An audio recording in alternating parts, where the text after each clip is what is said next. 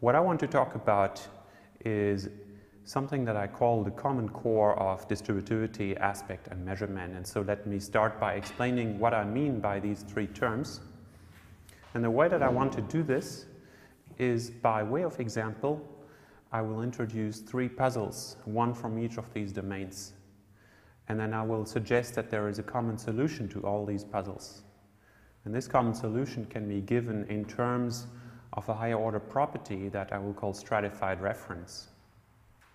So the first puzzle I want to talk about concerns measurement. And it has to do with a construction that's called pseudopartitives or measure constructions, of which you can see some examples on the handout in one. A pseudopartitive is something like 5 pounds of rice. It's a construction that can be used to talk about a certain amount of substance or a certain event, and it is used to characterize this amount in terms of one of its dimensions. For example, the dimension in 5 pounds of rice is, of course, weight. The dimension of 5 liters of water is volume, and so on and so forth. And so what people have noticed, people like Krivka, like Schwarzschild, for example, have noticed is that not every measure function is admissible in pseudopartitive constructions, so that if you want to talk about the water in this water bottle, for example, then you could say there is half a liter of water in this bottle. What you're doing there is you're using a pseudopartitive in order to talk about the water in this bottle in terms of its volume. You say its volume is half a liter. Now, you could also say there's half a kilo of water in this bottle. So you can use a pseudopartitive to talk about the weight of the water in the bottle. But now suppose that I want to talk about the temperature of this bottle. The temperature of the water, it might be something like 10 degrees Celsius. Now, if I try to use a pseudopartitive to talk about the water in this bottle in terms of temperature, as in there's 10 degrees Celsius of water in this bottle, then something goes wrong. And the question here is, first of all, what goes wrong? So why should it be that not every kind of measure function is admissible in a pseudopartitive construction? And second, how can we characterize the class of measure functions that's admissible as opposed to those that aren't? So among the measure functions that are admissible, we find things like weight and volume, as I've already mentioned. We find duration, as in 5 hours of talks. We find spatial extent, as in 5 miles of railroad tracks. Among the measure functions that are not admissible, we find temperature, as I've already mentioned. We also find speed. So if I try to talk about a driving event, I cannot characterize it in terms of its speed using a pseudopartitive. If I could say these are 5 miles per hour of my driving, or of driving. Now, although I'll focus on pseudopartitives in this talk, I want to mention that this is a more general constraint that also occurs in other constructions like comparative determinists, for example. So if you use something like more rope in order to refer to or to describe a certain amount of rope, then this could in principle describe that amount of rope by length. So in a given context, you might say this to mean a longer amount of rope than some other amount of rope, or perhaps it might refer to the weight, as in more rope by weight. So you can manipulate the context and you can come up with ways to make different measure functions admissible in this construction, but what you cannot do is to make temperature admissible. You cannot say more rope to mean an amount of rope whose temperature is higher than another amount of rope. And similarly, if you try to characterize true partitives, if you try to use true partitives, which are just like pseudopartitives, except that there is a full noun phrase on the right and not just a substance noun, as in, for example, 5 hours of my driving or 3 liters of the water in this bottle, those are true partitives. Then just like in pseudopartitives, you cannot use certain measure functions. You cannot say 5 miles per hour of my driving to refer to a driving event whose speed is 5 miles per hour. Now, this has been known for a while, and one of the previous proposals, which is due to Schwarzschild, is that the difference between measure functions that are admissible and measure functions that aren't admissible in these constructions has to do with monotonicity. So if you imagine a measure function like volume, when I apply it to the water in this bottle, it gives us a certain value like 0.5 liters. And when I apply it to one of the proper parts of the water in this bottle, like the water in the bottom half of this bottle, it will give us a smaller value than before. It will give us something like 0.25 liters. Now, in general, a measure function is monotonic if for parts of a given entity, it returns a smaller value than it returns when we apply it to the entire entity. So in that sense, volume is monotonic, and weight is monotonic, and spatial extent is monotonic, but speed is not monotonic. If I have a driving event that takes an hour, and if I consider the first half of that driving event, then in general, that first half will not have a smaller speed. It will not be slower than the entire driving event. It might have the same speed, and it will typically have the same speed as the entire event. So speed is not monotonic, and temperature is likewise not monotonic either, because if the water in this bottle has a constant temperature throughout, then any of its parts has the same temperature as a whole. So then Schwarzschild says that the difference between measure functions that are admissible and those that aren't is exactly the difference between monotonic and non-monotonic measure functions.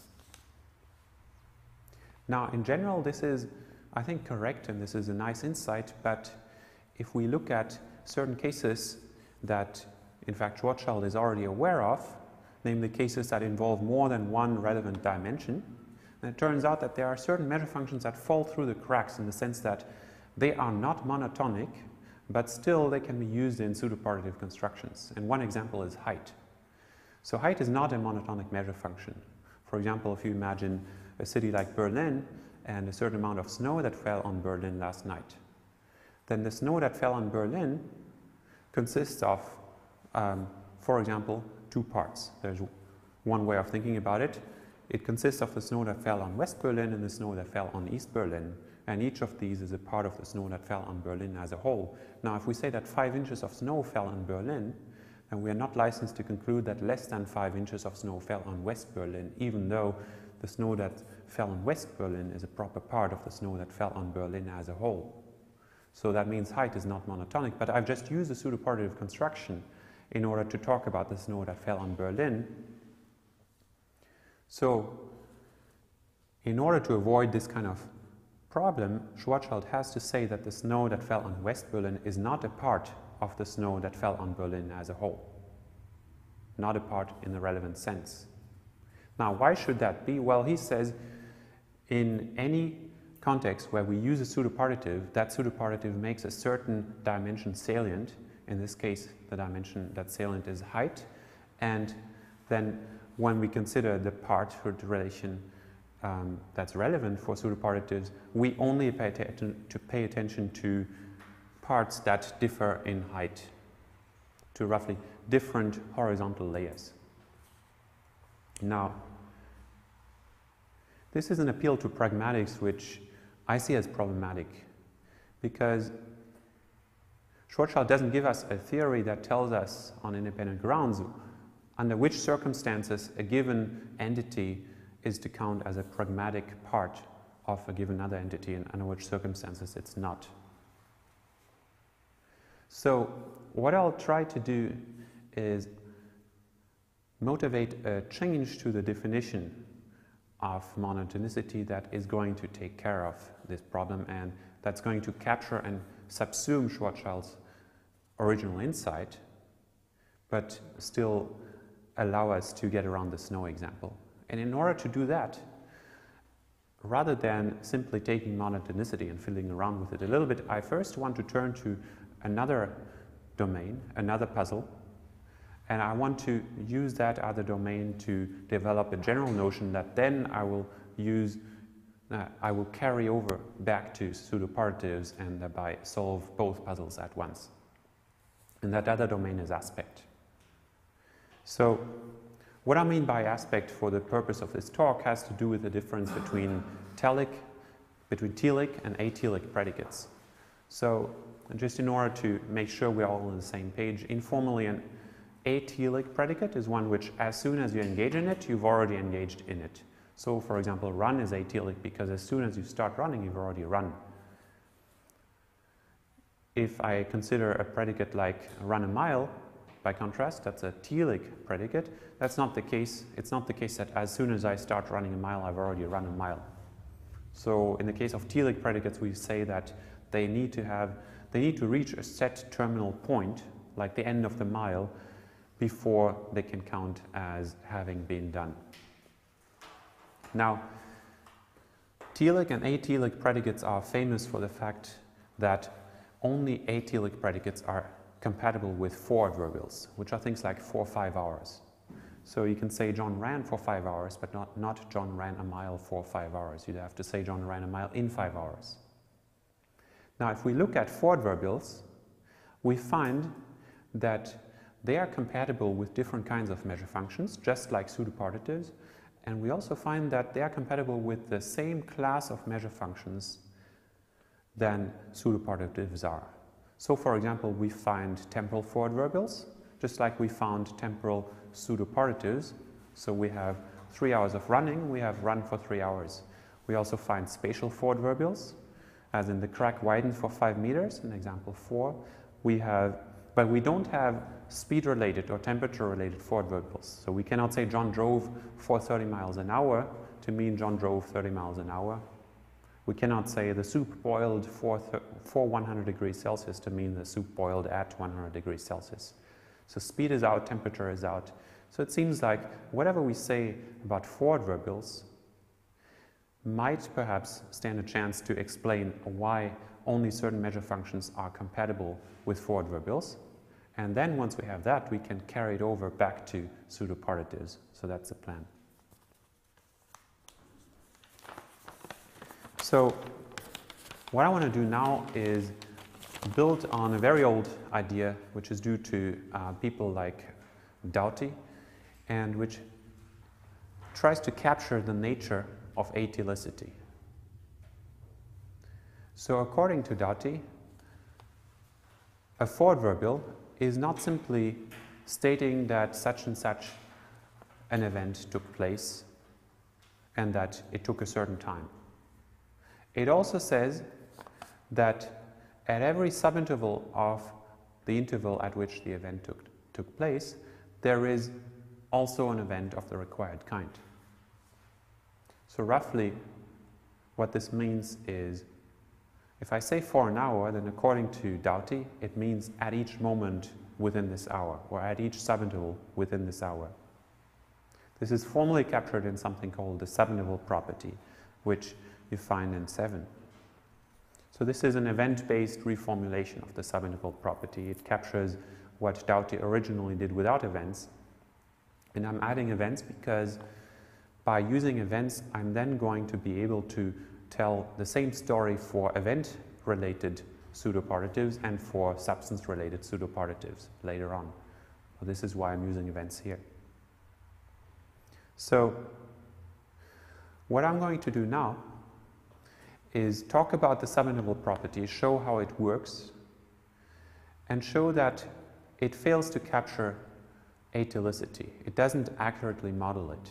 It only models it as an idealization. But it can be modified in order to avoid these problems. And once we've modified it, once we've generalized it, we're going to have a slightly more complicated property, which I'm going to call stratified reference, which is going to be a generalization of the telic-atelic contrast. And then we're going to take that and derive the restriction on measure functions from this concept. And then I'll end the talk by talking about yet another domain, namely distributivity. The idea will be, in a nutshell, that stratified reference is distributivity. Stratified reference is atelicity, and stratified reference is monotonicity. So let's start with aspect. What you see in 7 says that a certain predicate has the subinterval property if, whenever it holds of an event E, then at every subinterval of the time at which E takes place, there is a subevent of which that same predicate also holds. So, for example, run has a subinterval property because whenever it applies to a running event that takes place at a certain time, then at every subinterval of that time, there is a part of that event which is itself a running event. But that is not the case for run a mile. So this is an idealization because there are certain predicates which are compatible with forward verbals but which don't have the subinterval property when we look at very, very short temporal intervals. This is something that already Doughty was aware of, and there are many ways to avoid this problem, and I'll present one of them. So the problem is called the minimal parts problem, and one way to illustrate it, the way that it is typically illustrated has to do with waltzing. So when you say something like John and Mary waltzed for an hour, this is acceptable. So this tells you that waltz is atylic. But the problem is that if you look at a snapshot of John and Mary, you can't tell just by looking at that snapshot whether they're waltzing or whether they're doing some other kind of dance. Right? They might be doing a foxtrot, for example. So in order to formulate the truth conditions of waltz at very short intervals, you need to know what's going on at least for a few seconds. Now what this means is if we require the subinterval property to hold of every predicate that's compatible with a forward verbal, then at least in the case of waltz, it will be perhaps unknowable whether waltz in fact has a subinterval property or not. Now in the case of waltz, you might argue, well, maybe this is a case where the theory is underdetermined by the data.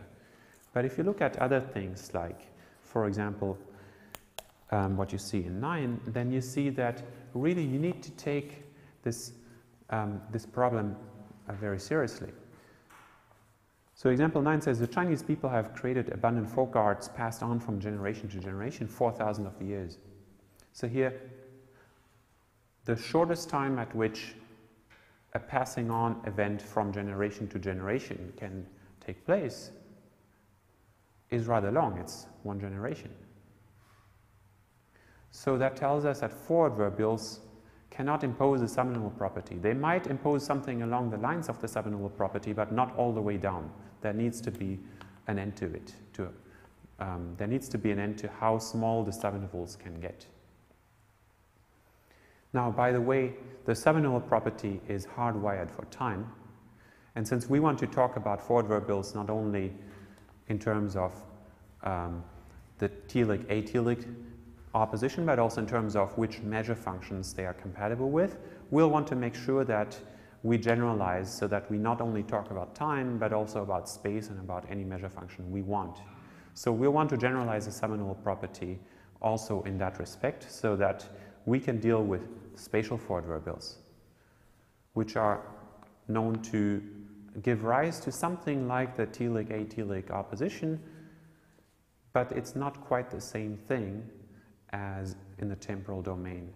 So you can say something like 10a, the crack widens for 5 meters, but you cannot say the crack widens 2 centimeters for 5 meters, not on the relevant reading. The relevant reading here would be the crack widens 2 centimeters from here to there, and again 2 centimeters from here to there, and again, and that goes on over a span of 5 meters.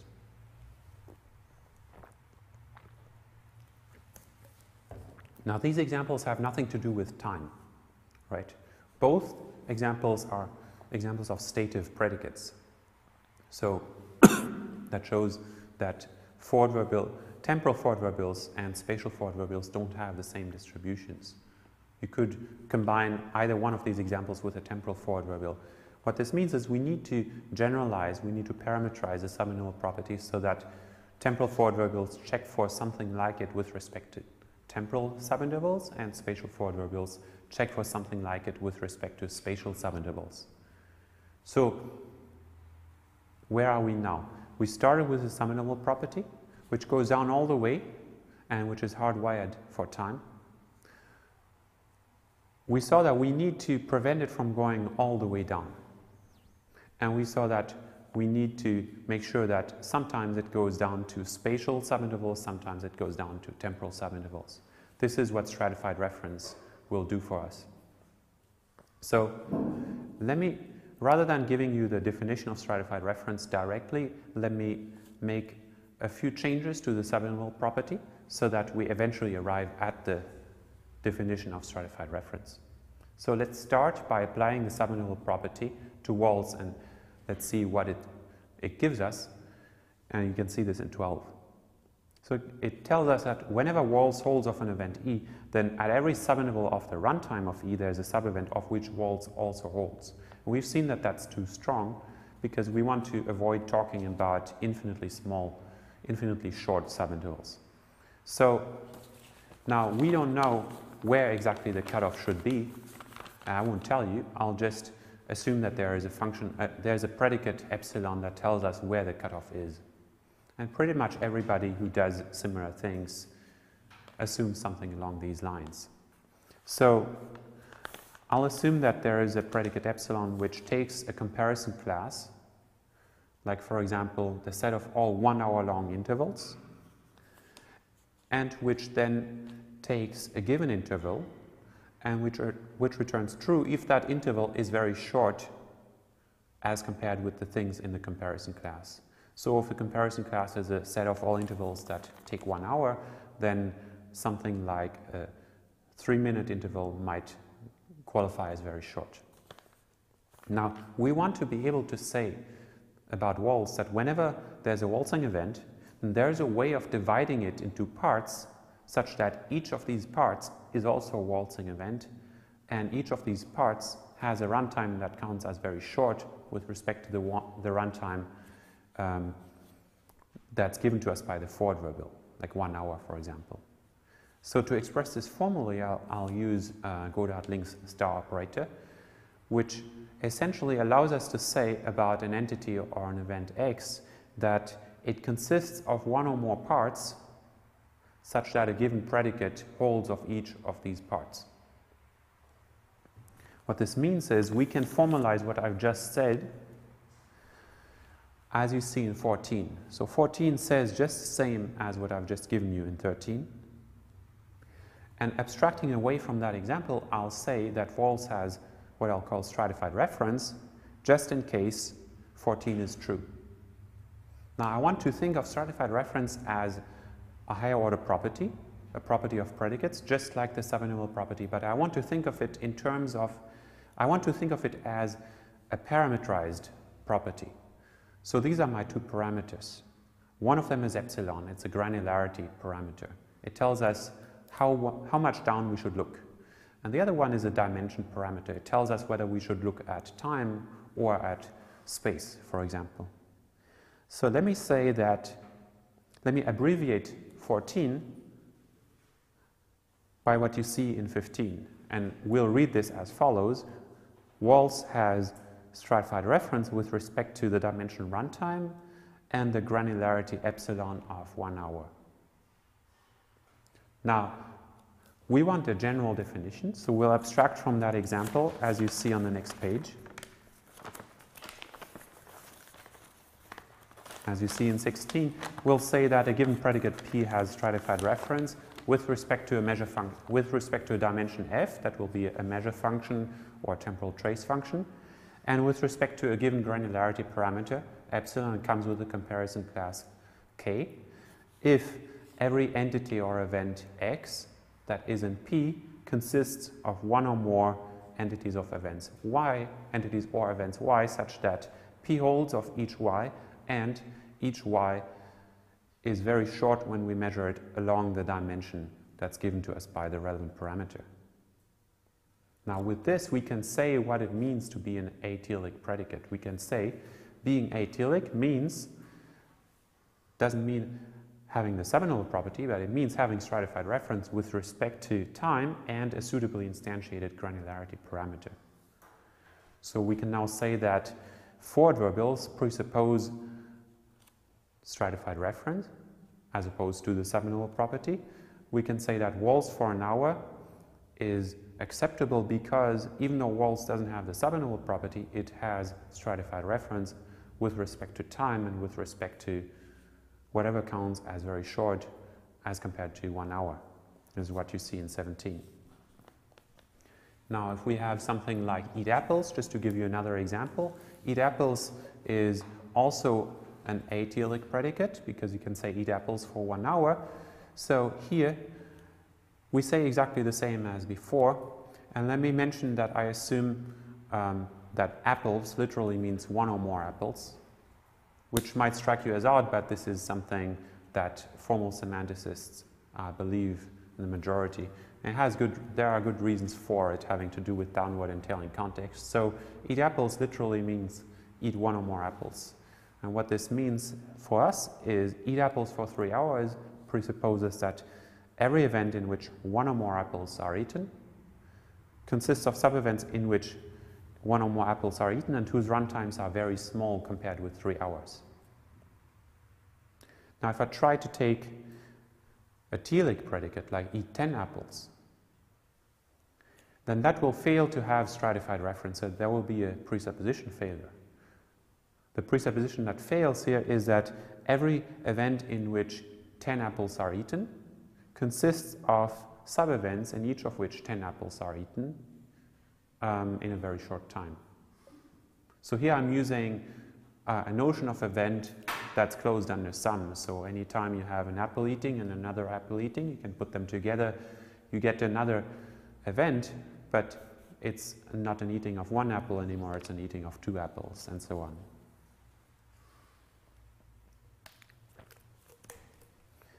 Okay, so now that we have a notion of atelicity that generalizes in the ways that we wanted to, let's go back to the measurement puzzle. Let's see what happens if we say nothing special about pseudopartitives except insofar as to say that 3 hours of running means the same exact thing as run for 3 hours. That is, a pseudopartitive has the same denotation and it imposes the same conditions, the same presuppositions as a corresponding for adverbial, if there is one. So we've seen that for adverbials reject the same kinds of measure functions as pseudopartitives do. So you cannot say John drove for 30 miles an hour or the soup boiled for 100 degrees Celsius. So let's assume that these for adverbials impose the same presuppositions as those that we've seen so far. So that, for example, drive for 30 miles an hour presupposes stratified reference. But since now we have a speed for adverbial instead of a time for adverbial, I'll instantiate the dimension parameter accordingly so that drive for 30 miles per hour has a presupposition that talks about the parts of any driving event in terms of them being very slow, them having very small speed, and not in terms of them having a very small runtime. What this means is that when we try to say drive for 30 miles per hour, we presuppose something that makes no sense, namely that every driving event consists of one or more sub-events, each of which is a driving, whose speed is very small compared with 30 miles per hour. That is, it would have to be the case that if I take a given driving event, a driving event from A to B, let's say, whose speed is 30 miles per hour, then there would have to be a way to divide it into one or more parts, let's say in 3 parts, such that each of these parts has a speed that's very small compared with 30 miles an hour. But if we start out with an event whose speed is constant, then there is no way that we can do this. Okay, so this is not yet about pseudopartitives, this is about for adverbials. So let's move over to pseudopartitives and let's just run the same principle again. So again, the idea is run for 3 hours, and 3 hours of running impose the same constraint, they impose the same presupposition. In this case, the presupposition is satisfied, as we've seen in the case of waltz for 3 hours. It's the same basic idea. So now let's see what happens if we move from an event pseudopartitive to a substance pseudopartitive, like 30 liters of water. So here, instead of talking about events, we talk about amounts of water. And instead of requiring something about let's say, the temporal extent of the parts of the entity in question, we require something about their volume. So what do we require exactly? We require that every water amount consists of parts such that each of these parts is itself water, and each of these parts has a very small volume compared with 30 liters. And if you think about it, that's true, right? If you take a certain amount of water, let's pretend that there are 30 liters of water in this little bottle.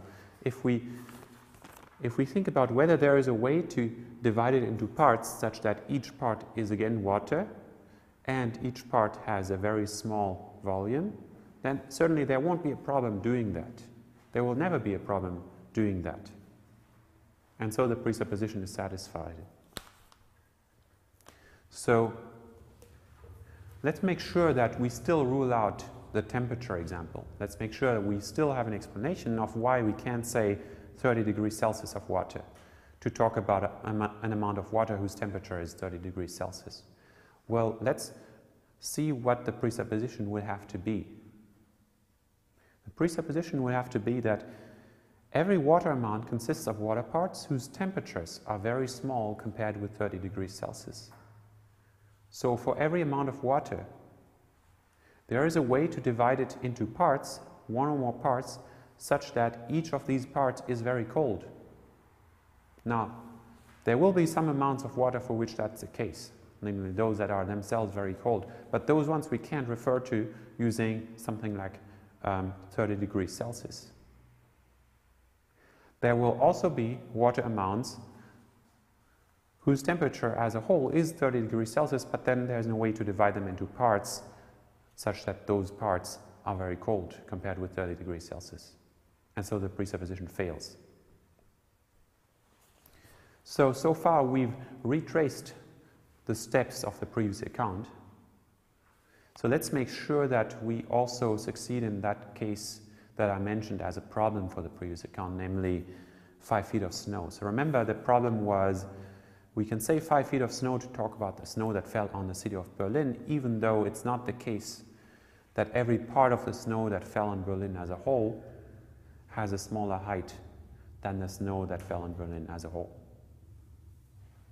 So let's make sure that the measure function height is compatible with pseudopartitives, even though it's not a monotonic measure function. Well, as it turns out, we don't require monotonicity. Everything we require is that every amount of snow consists of snow parts whose heights are very small compared to 5 feet. That is, every time I have an amount of snow, then there is a way to divide it into parts such that each part is itself snow and each part has a very small height compared with 5 feet. So if you think about how the snow that fell on Berlin consists of several horizontal layers, then this will not be a problem. We take the snow as a whole and then we divide it horizontally, and then each layer is snow and each layer has a very small height compared with the height of the snow as a whole. So we no longer require that every part of the snow has a smaller height than the entire snow. We don't require, for example, that the snow that fell on West Berlin has a smaller height than the snow that fell on Berlin as a whole. All that has to be the case is that there is a way to divide any amount of snow into parts such that each part has a very small height.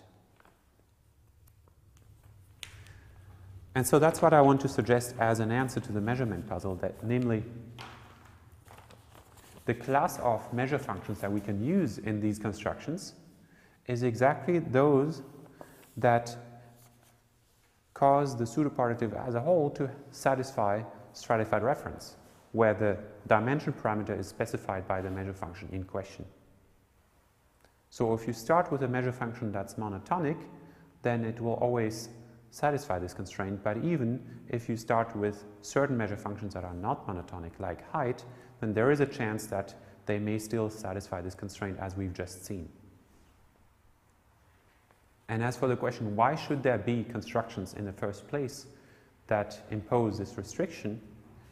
Well, all I can say is that it's not something special about measurement, or it's not something special about aspect, but there is this general constraint that spans both domains, aspect and measurement, and therefore we can hypothesize that it is maybe something fundamental to language, something that might occur even in other domains. And so I want to turn to the third domain, namely distributivity. So what I want to suggest is that stratified reference is distributivity. More specifically, the difference between distributive predicates and collective predicates can be captured by saying that distributive predicates have stratified reference, except that now we'll have to think again about how we instantiate the relevant parameters. So, just to make sure we're on the same page, distributive predicates are predicates which, when you apply them to an entire when you apply them to an entire group, then they are also applied to every member of that group. So smile is distributive because if the group of boys smiles, if the boys smile, then each of the boys smiles. Collective predicates don't have that property, so if the boys met, it's not the case that each of the boys met. If the boys are numerous, it's not the case that each of the boys is numerous, and so on. So what we want to do in order to capture that is to say that a distributive predicate is one that has stratified reference along the dimension that is specified by the relevant thematic role. And I'll explain what that means when we get to it. But first, I want to introduce one more puzzle. And the puzzle has to do with something that's called cumulative readings. So let me explain what cumulative readings are. Cumulative readings are a kind of reading that's also called scopeless. A cumulative reading involves two quantifiers, typically two indefinite numerals or two definite numerals, where none of the two quantifiers take scope over the other one, none of them distributes over the other one, and there's also no collectivity involved. So one example is what you see in 26. 3 safari participants saw 30 zebras. Now this sentence has different readings, but the one I want to focus on is the one where there's a total of 3 safari participants and there's a total of 30 zebras. And each of the safari participants saw some of the zebras, and between them they saw a total of 30 zebras. So this is a cumulative reading. There is another kind of construction that looks very similar to this one, and which Ethan Zweig in his dissertation has argued is also scopeless, and which we can, if we squint a little bit, we can also see it as an instance of a cumulative reading, and that construction has to do with dependent plurals. So the dependent plurals are plurals which are C-commanded by another plural co-argument, and which have certain odd semantic properties having to do with whether they are interpreted as one or more than one. Now I'll give you an example, which you see in 27a. So the example is 3 safari participants saw zebras. And what this means is that each of the 3 saw 1 or more zebras, and overall they saw 2 or more zebras. So here there isn't a need to postulate any scopal dependency between the two noun phrases, and that's why we can see this as a scopeless reading, as a kind of cumulative reading. Okay, so let me explain what the puzzle is. The puzzle is that the puzzle has to do with the word all. When we take the sentences that I've just described to you, when we add the word all to them, then the cumulative reading disappears in the first case, but not in the second case. For example, if we go back to 3 safari participants saw 30 zebras, and if we assume that there is a total of 3 safari participants, so they are all the safari participants, Now if we try to say, in the same scenario that makes the first sentence true, if we try to say all the safari participants saw 30 zebras, then suddenly the sentence is no longer true. The sentence requires that each of the safari participants by himself or herself sees 30 zebras. They might all see the same set or they might see different sets, but each of them has to see a total of 30 zebras, so the cumulative reading has disappeared. Now let's move back to the other sentence that I mentioned, the one with the dependent plural. If we do the same here, we might expect that the cumulative reading also disappears, but oddly enough it doesn't. That is, if we say all the safari participants saw zebras, then this, just as the previous sentence, can involve a dependent plural. That is, it can mean that each of the safari participants saw at least one zebra, and overall at least 2 zebras were seen. So what is it about all that makes it sensitive to the verb phrase, and what is it about all that causes cumulative readings to disappear in some cases but not in others? Or to put it in a different way, what is the difference between C zebras and C30 zebras? And for whatever reason, all is sensitive to that difference. Now, what I want to suggest is that the difference between C zebras and C30 zebras in the domain of distributivity is analogous to the difference between eat apples and eat 3 apples that we've seen in the domain of aspect. That is, there is a certain sense in which C zebras is what we might call atelic, only that this time it's not about distributing down to temporal intervals or even spatial intervals. This time it's about distributing down to agents. So let me explain what I mean by that. So the word all is known for being compatible with all distributive predicates and with certain collective predicates but not others. So you can put it together with a distributive predicate like smiled, as you see in 28a. You can say all the children smiled, and then it will entail that each child smiled. Okay, so this makes it look like it's a distributive determiner. And also you can say all the children are numerous. You cannot say all the children are numerous. Okay, so that again makes all look like it's a distributive determiner. But on the other hand, it's okay, what I'm not focusing on here, I've left that out, is that there are certain other collective predicates like met and gathered, which are actually compatible with all. I've left them aside for this talk, where you can ask me about them later on. Here, all I want to focus on is that the word all is similar to the word each and the word every, in that it seems to require distributivity, at least in some of the cases.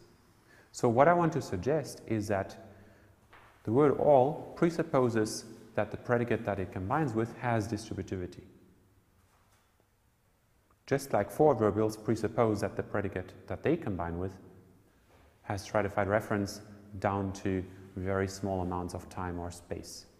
So let's see if we can tell the same story for all as we did for 4 adverbials. Let's see if we can say that all presupposes stratified reference. What could that mean? Well, when we think about what all does, when we say all the children smiled, it says that each atom in the group of children that we're talking about smiled. When we try to say all the children are numerous, it's odd because it suggests that each of the children in question is by itself numerous. And when we say all the committees are numerous, and this is fine again because we talk about each of the committees in question, and we say that it is numerous.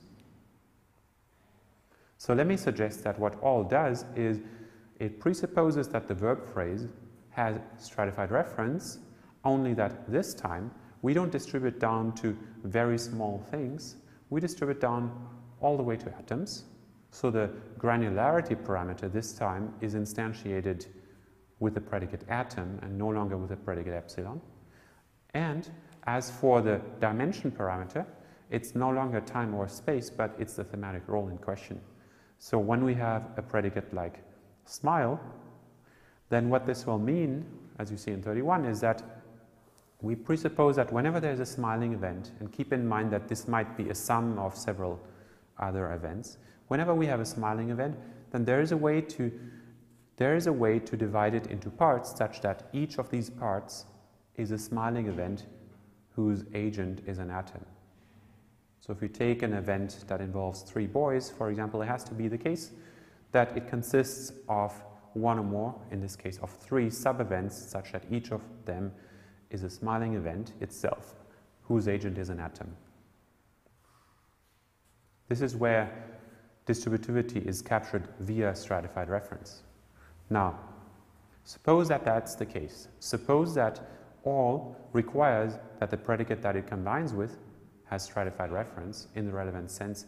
Then I suggest we have an explanation for why there is a difference between C zebras and C30 zebras, and why that difference is analogous to the difference between eat apples and eat 30 apples.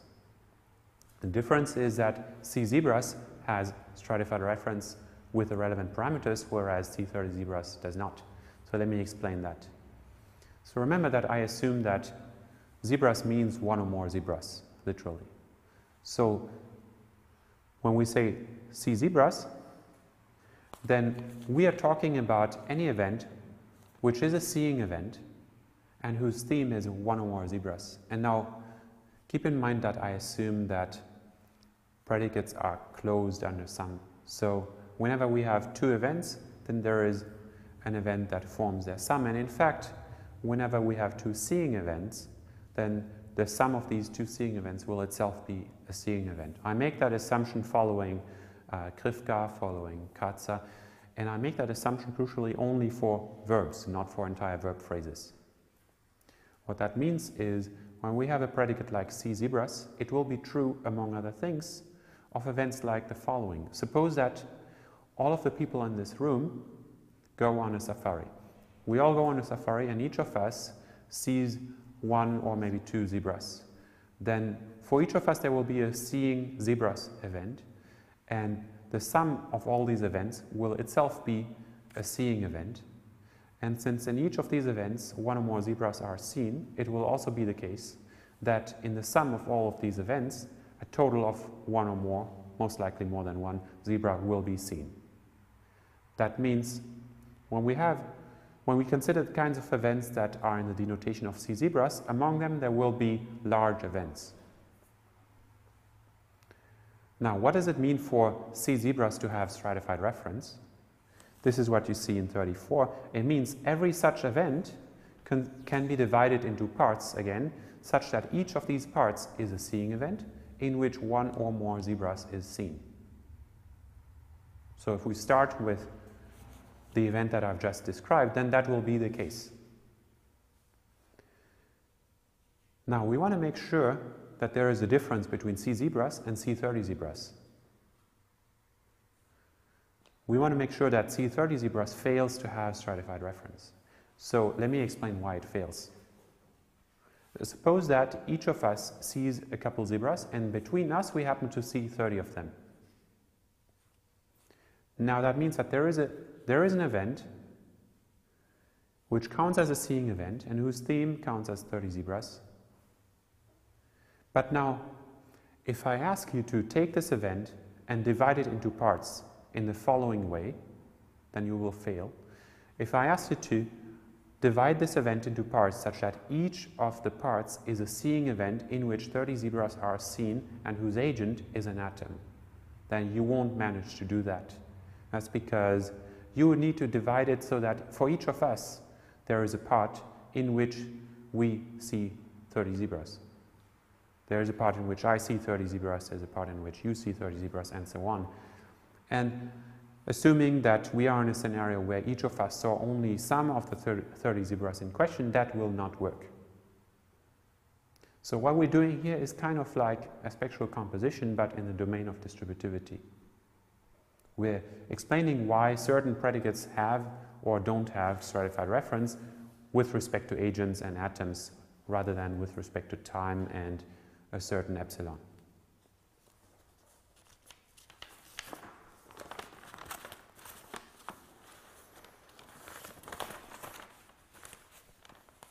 So this is what I want to suggest in a nutshell. The difference between eat apples and eat 30 apples, and the difference between see zebras and see 30 zebras is parallel. It doesn't mean that it's the same, right? So it doesn't mean that see 30 zebras is telic. It isn't. See 30 zebras is atelic. You can say I saw 30 zebras for an hour, no problem. But once we keep the difference between time and agents, once we take that difference into account, then it's possible to say that the two oppositions are analogous, even though they're not the same. Now,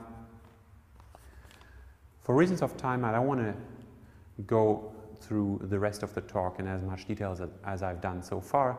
Let me just say that what I've said about distributivity in the case of all can also be said about distributivity in the cases of the word each and its counterparts across languages, like the German word jeweils. And it can also be said about distributivity operator, like the one suggested by Link, the one suggested by Schwarzschild. The basic idea is that we can capture the similarities and the differences of these various items, whether they are overt or covert, by varying the parameters of stratified reference. So that, for example, the word each will distribute down to atoms. Link's D operator will also distribute down to atoms. Schwarzschild's D operator will distribute down to non-atomic parts of a salient cover. So we can capture that by varying the granularity parameter. And one of the things that has been observed about the word jeweils is that sometimes it cannot be translated as each, but sometimes it can only be translated as each time or on each occasion. So when you say Hans hat jeweils 2 Affen gesehen, as in 37, this literally translates to Hans has jeweils 2 monkeys seen, Hans has seen 2 monkeys jeweils, and what it actually means is he has seen 2 monkeys on each occasion. So there needs to be a salient set of occasions, like visits to the zoo, for example. So we cannot use each here. But in other cases, jeweils does translate as each. So if we say, die Kinder haben jeweils 2 Affen gesehen, as in 36, this translates as the children have seen 2 monkeys each. And this might involve distributing the property of seeing 2 monkeys over salient amounts of time, as in the previous example, but more likely it will involve distributing the property over each of the children in question. So we can capture that by saying that the word jeweils is underspecified for its dimension parameter. The parameter can be instantiated either by time or by a thematic role, like the thematic role carried by the boys. And it's also underspecified with respect to the granularity parameter. It can distribute down to atoms, or it can distribute down to salient non-atomic parts. As for the word each, however, that one is hardwired. That one can only distribute down to atoms, and it can only distribute over a dimension that's specified by a thematic role. It cannot be instantiated by time. So what this means is that we have this notion that captures what it means to be a distributive predicate, it captures what it means to be an atelic predicate, and it captures what it means to be a monotonic measure function. So if this is on the right track, then we can do the following. This is where I want to wrap up the talk, as in page 11. First of all, we can build on Link's generalization between the count versus the singular versus plural opposition and the count versus mass opposition. We can also build on Bach's generalization and Krivka's generalization that says that the count, mass, and singular plural oppositions are intimately related to the telic-atelic opposition. I've done that when I use the same setup for event-related and substance-related pseudopartitives. And we can add to these oppositions the distributive collective opposition, so that being distributive is in a certain sense analogous to being atelic or being mass or being plural. Being collective is analogous to the being telic or being singular. And moreover, we can do this not only as a theoretical exercise, but also we can see that certain constructions give linguistic bite to these generalizations and to these to the bridge that crosses these oppositions, in the sense that we've seen that the constraints that these constructions impose can be described by a very specific property that instantiates these oppositions in the relevant ways. Thank you.